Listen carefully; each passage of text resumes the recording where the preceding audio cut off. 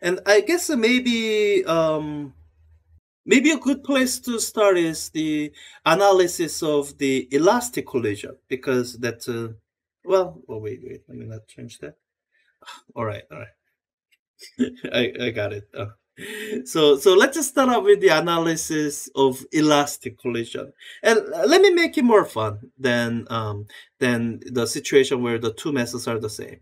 So where the two masses are the same, all right, it's boring. One stops, the other moves.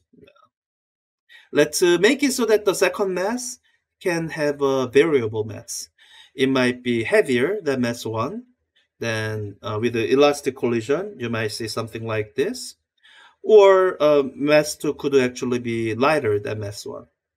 Then after the collision, you would see something like this. I think I've shown a demo like that in lecture as well. So let's just start by analyzing this elastic collision first, and then we'll modify it for the inelastic collision to consider, okay, what constraints are we getting rid of and what constraints still remain. So let me do that. Let's just start out with analysis of elastic collision. So we are imagining a setup like this, where mass M2 could be any other mass. It doesn't have to be the same as M1. And so this is the before collision. Let me label it and label some of the quantities so that I can write down my mathematical equations when I get there. So this is before collision. So the balls have some mass, M1 and M2. And the ball 1 has some initial speed. Let me call that V naught. So after the collision, they have some different things going on. We still have the same masses, so let me not label them again. But the two balls have velocities. Let me label them V2 vector, and let me label this a V1 vector. I'm going to deviate from the way I like to write my equations normally. Normally, I like to write my equations so that the quantities I write down are expected to be positive. Let me break from that tradition for this analysis and let my quantity, especially V1, be a vector. As you have seen, V1 could be positive, pointing to right, or it could be negative, pointing to left. And I will write my equations in such a way so that if V1 comes out to be positive, then it's pointing to right. And I will just let that be. And if after some analysis steps, if I arrive at leftward V1, then, or if I arrive at negative V1, that'll indicate to me that V1 is leftward. So I'll leave V1 and V2 as a vector quantity by letting their signs remain. So that's the interaction, and this is the interaction that we are hoping to analyze using conservation law principles. So when you're using conservation law, you go through steps that's similar to this. You start by first identifying what quantities are conserved, because the general approach in conservation law strategy will be that after you identify the conserved quantity, what you can set up is you say conserved quant at some snapshot 1 is equal to conserved quantity, the same quantity, at a different moment in time, because this is what it means for the quantity to be conserved. It doesn't change after or through an interaction. So with an elastic collision, you have one conserved quantity given to you. The moment someone tells you it's elastic, you are told that kinetic energy is conserved. So with the information that kinetic energy is conserved, you can write down this expression. You can say kinetic energy of the sum of kinetic energies before collision is equal to the sum of kinetic energies after the collision. So let me write out the expression. So in the before picture, only the mass m1 is moving. So it must have kinetic energy of 1/2 m1 v naught squared, kinetic energy of m1, and then m2 is at rest, so it's not moving. No kinetic energy, 0. After the collision, you'll have these kinetic energies. Kinetic energy of m1, it's gonna be v1 squared. So I guess for now the sign doesn't matter. 1/2 m1 v1 squared plus the kinetic energy of m2, 1/2 m2 v2 squared. Now, as you look at this expression, I hope you know this, that assuming that all the quantities in the initial setup is given, that's kind of typical. You have two unknowns. You have v1 that's unknown, and you have v2 that's unknown. So with the two unknowns, you need more than one equation. And this is the classic sign that you are missing some bit of information. So you've used the fact that kinetic energy is conserved, but there must be something else that you need to bring in order to have at least two equations for the two unknowns. So this is where you need to look through, think through, read about collisions again. And the important thing about collisions is that when this, or the things that we describe as collision, is that as this interaction happens, there's a lot of internal force between these objects, and external forces are either zero or negligible. So this is the classic setup that leads to your saying that, oh, momentum is conserved. And once you can say that momentum is conserved, that gives you another equation that you can write down.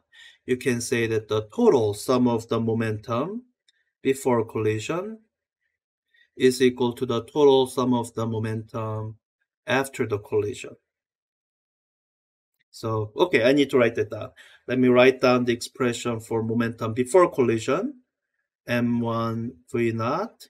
And I'm letting the sign of these velocity variables indicate the direction in this one-dimensional setting, plus the momentum of ball 2 is 0 because it's not moving. After the collision, so I'm going to write just m1 v1, and if somehow in the situations where ball 1 bounces off to the left, then v1 will be negative, so this whole quantity will be negative in those cases. So so this is where I'm breaking with my usual convention, where I would have put in a minus sign here so that v1 will be positive value. I'm just letting v1 be vector. It might be positive, it could be negative depending on the situation. I'll just leave it in this form. And there's kind of a vector-like thing there. Okay, so that's the momentum of m1 after collision, and I need to add the momentum of m2 after the collision. So this is my second equation. As you carefully look at it, hopefully you notice, no more unknowns. I haven't introduced any additional unknowns. So I have a second equation, two unknowns. I should be able to solve it. So let's do that. I guess let me solve for v1, and I'll leave solving for v2 as an exercise for you. And so once I've decided that I want to solve for v1, then paradoxically, what I need to do is I need to solve for v2. More specifically, my immediate next step goal here is to eliminate v2 from my system of equations. And the way you eliminate it is you eliminate v2 through substitution. So in order to use substitution, you need to have an expression for v2 in terms of all the other quantities. So I can see here in my equation 2 Oh, I can solve this for v2. So let me do that. So when I do that, this is what I end up with. V2 is equal to, let me scroll down a little. I'm gonna move the other term over. So I have m1 v0 minus m1 v1. And to get rid of m2, I divide it through by m2. So divide by m2. Okay, that's the expression for v2. And I use this to eliminate v2 from all my other equations. Well, from my equation 1. So I can write down my equation 1 prime, which will be the same equation I had before. 1 half m1 v0 squared is equal to 1 half m1 v1 squared. And now here, plus 1 half m2. Instead of v2 squared, I'm going to plug in this quantity. Yeah, not pretty. m1 v0 minus m1 v1 over m2 squared. And I will tell you before I go on further that it's not going to be pretty. And the biggest thing that should get the blame is the square in my kinetic energy expressions. That has potential to really complicate my algebra. And what I'll just caution you with is as you try to work through this algebra, you might sometimes face this situation where you seem to be stuck. You just uh, um, you don't know what you have done wrong, but you're not quite getting to the value you want to get to, and when something like that happens, be willing to just stretch out the work and start from scratch. Go some other way. Because when you're doing problem solving, sometimes there are cases where you haven't done anything wrong, as in you haven't made any steps that someone can point to and say, oh, that's not right. Like you might not have done that, but even then you can get stuck in some blind alleys, dead ends. So, and in those cases, sometimes the best and most productive thing to do is just to scratch it out and just try redoing it, and maybe trying different route. Maybe solving for V1 or trying to get V1 is not actually the right thing to do. Maybe what you should do is solve for V2. So let me proceed here and try to do what I want you to do at the start. So I need to simplify some things here. Let me cancel out this 1 half so that I don't have to keep writing it. It cancels out from all the terms. And I think I need to expand this out to get a sense of what that looks like. I have m1 v1 squared plus m2 divided by m2 squared. So 1 over m2 times, and I need to write this out. What this will be is m1 v0 minus m1 v1 multiplied with m1 v0 minus m1 v1. So, I have these terms. So I have m1 squared v0 squared. That's one of them. And then I have this term, minus minus, they cancel out, so I get plus m1 squared v1 squared. And then I have cross terms. I have this times that and this times that. And I think their product ends up being the same, so it's going to be minus 2 m1 times m1, so m1 squared still, and then v0 times v1. V0, V1. Okay, I was afraid of this. So, yeah, let me try to collect the like terms. So I have my left-hand side here. So I see some like terms, V0 squared, V0 squared. Let me collect those together. And I have V1 squared and V1 squared. Let me collect those together. And then I'm somehow going to have to deal with this term that's linear in V1. So let's do that. I'm going to collect all the terms with the V0 squared. So I have, and then factor out V0 squared. And when I imagine doing that, so I have m1 and then so m1 squared over m2 moved over to the other side. It'll be minus m1 squared over m2 v naught squared. So okay, these terms have been taken care of. On the right hand side, I have the first term with the v1 squared, so m1. And then I have this term, m1 squared over m2. So plus m1 squared over m2 v1 squared. Okay, these two terms have been taken care of. And then I have this last term here. Yeah. Minus 2 m1 squared over m2 v naught v1. And yeah, I don't think I see this as simplifying any further, really.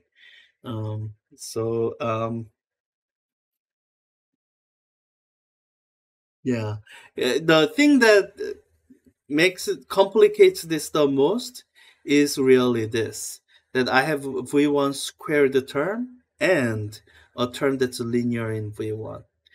So if I really wanted to soldier on and get an answer for v1, then what I would have to do is I can put this into standard form. So standard form would look like this.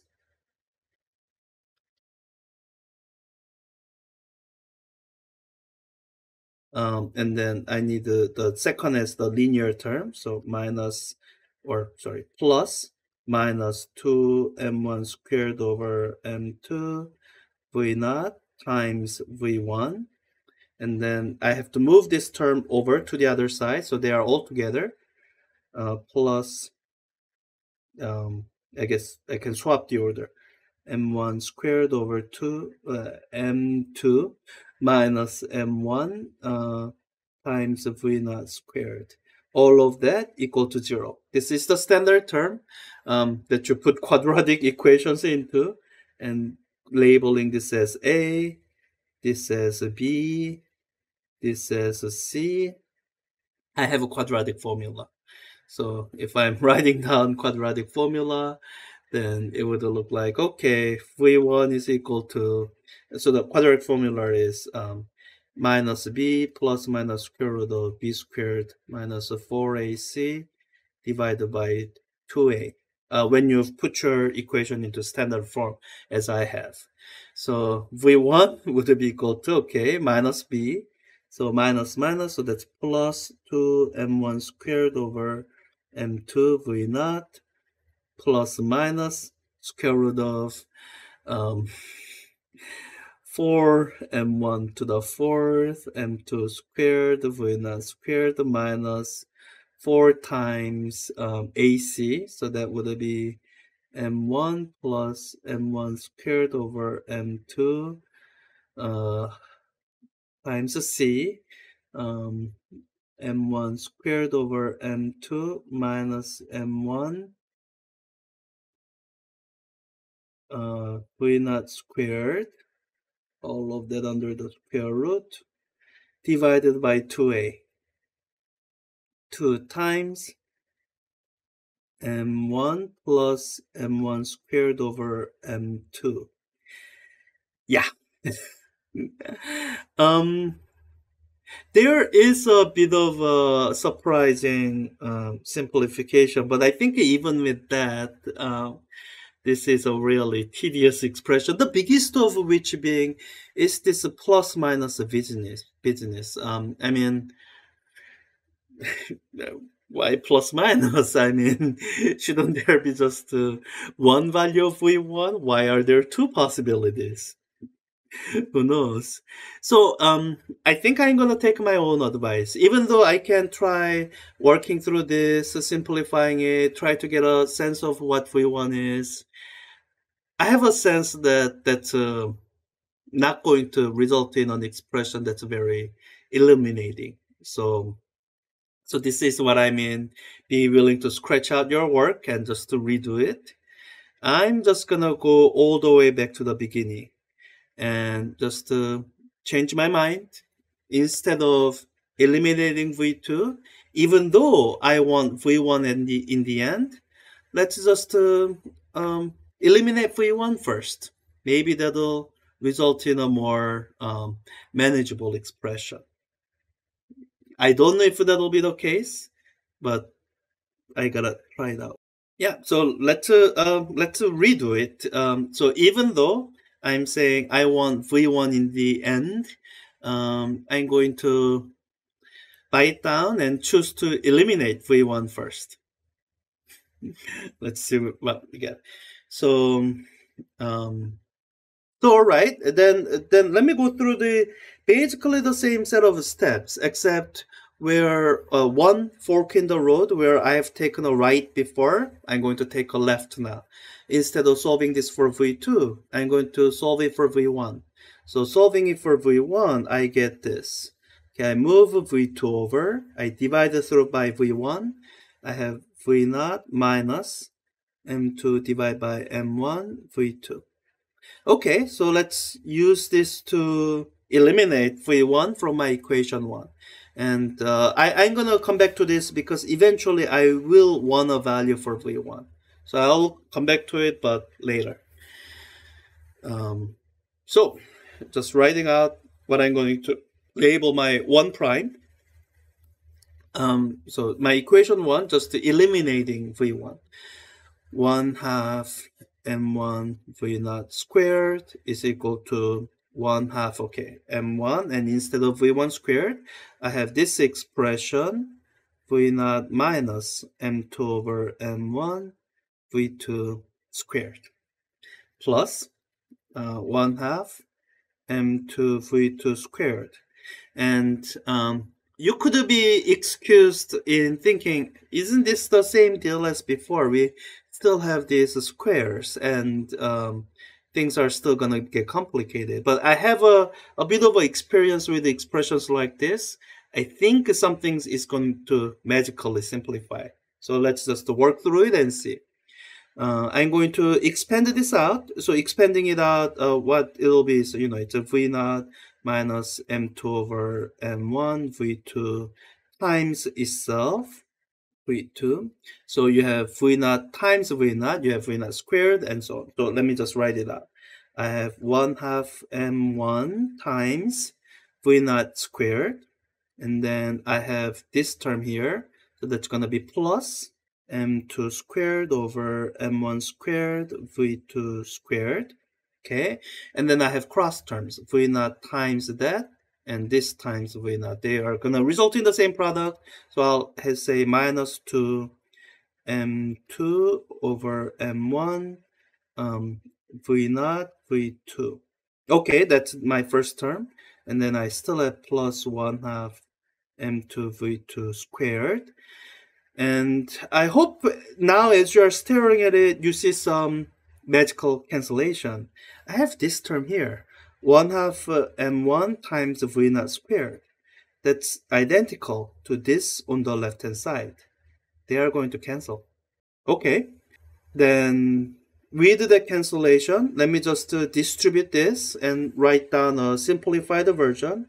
I have 0 is equal to 1 half m1 times this term here, so that'll be 1 half m2 squared over m1 v2 squared, okay, minus, I have 2 times, okay, so 1 half cancel, m1 cancel, so I have a minus m2 times v0 v2 plus 1 half m2 v2 squared. Now, you might think, isn't this the same as before?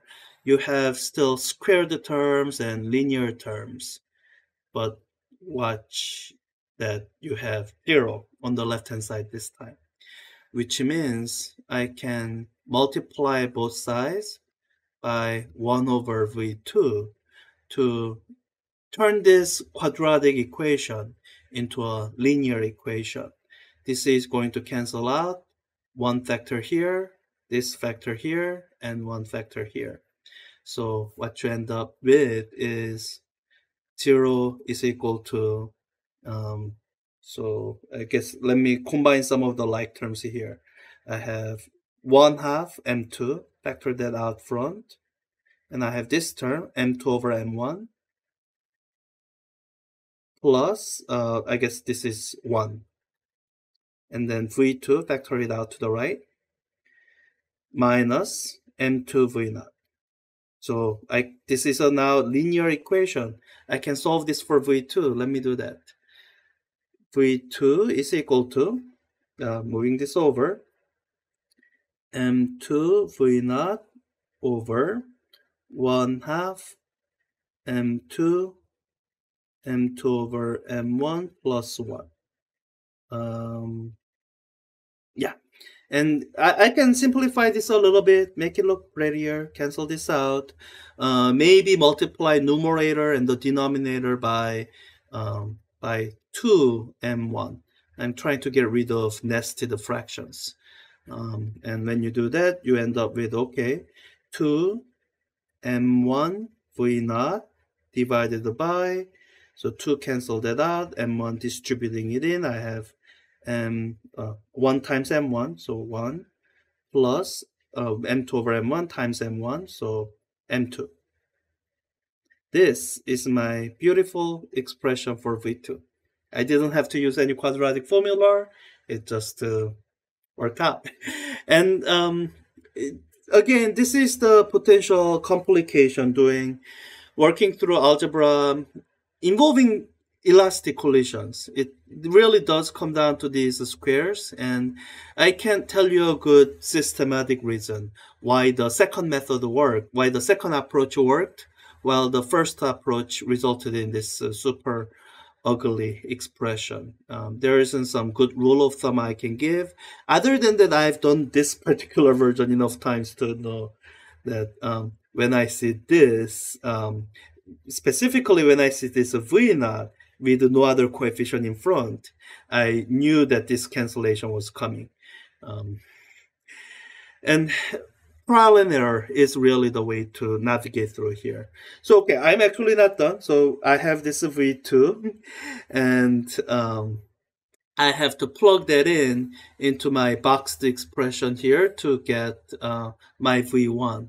And there I can get some result and take a look at it and hope that it makes sense. So this is equal to v0 minus m2 over m1 times this expression for v2, which is going to be 2 m1 v0 over m1 plus m2.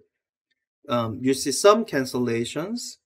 M1s cancel. So, and I think there's a further simplification I can do. So I can factor out the common factor of v0 times, I have 1 minus m2 over m1 plus m2. And there's a technique for simplifying expression, 2m2.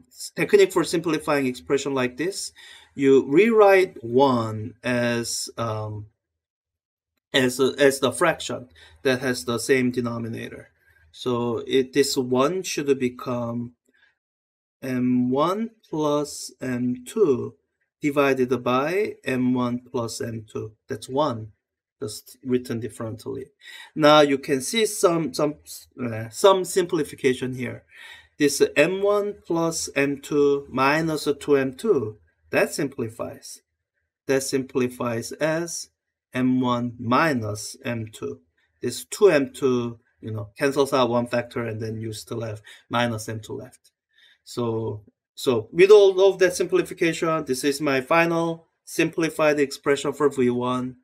v1 is equal to v0 times m1 minus m2 over m1 plus m2.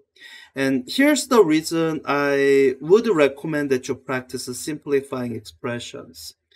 This simplified expression gives you some insight into what you saw happening. So with the simulation, you saw that depending on how these methods compare, M1 either bounces back or it doesn't bounce back.